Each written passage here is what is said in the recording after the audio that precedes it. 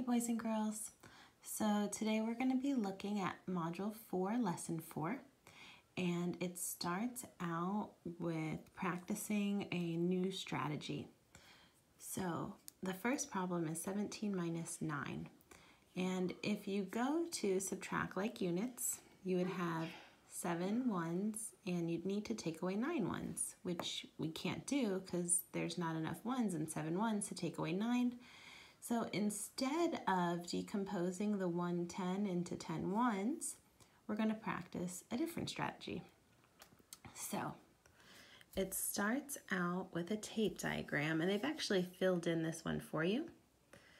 So on the top has your 17 from right here, and on the bottom tape it's 9 from right there.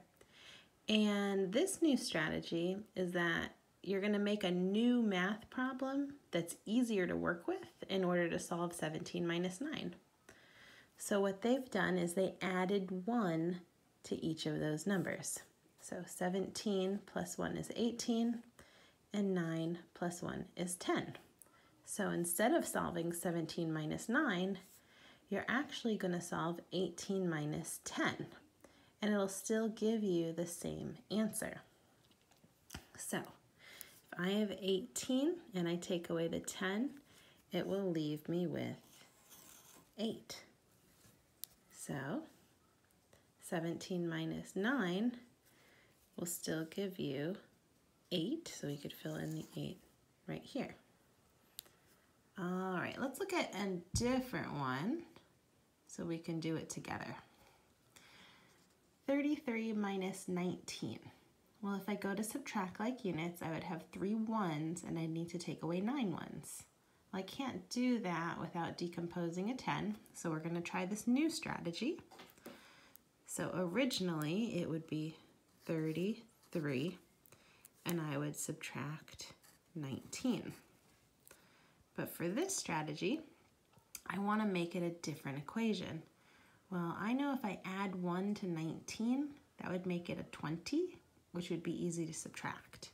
So if I add 1 to the bottom, I also need to add 1 to the top.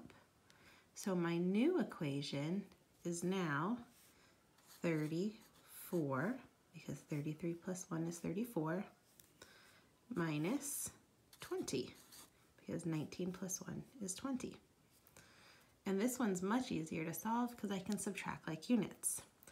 4 ones minus 0 ones is 4 ones, and 3 tens minus 2 tens is 1 10.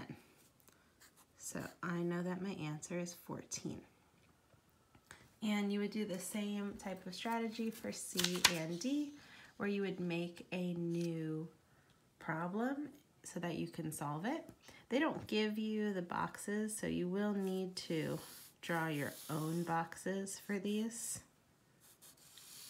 so that you can solve it. So you just have to draw your own boxes. All right, moving on. Here is another strategy. This one is using a number bond to add. So they started this first one for you, and it has 28 plus 43.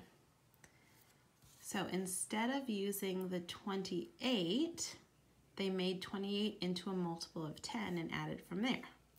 So they were thinking, okay, well, 28 is really close to 30. How can I turn 28 into a 30? All right, well, I can take 2 ones out of the 43, which leaves me with 41 left in 43. And they started by doing 28 plus 2. 28 plus 2 equals 30. So they've done this part, and they still had 41 left. So 30 plus 41, which is what they put right here. And now you can add like units. Well, 0 ones plus 1 1 is 1 1. And 4 tens plus 3 tens is 7 tens to get the answer of 71. And you could draw these on the side if you want to, or you could just do the 28 plus 2 in your head is 30 and add the 41 on this line. So we can do this one together as well in that same strategy. All right, so if I'm adding 67 and a 28, I'm going to look at this 28 because it's closer to the multiple of 10. I know that 28 is fairly close to 30. So I would need 2 more to turn 28 into a 30. And I'll get those 2 more from the 67.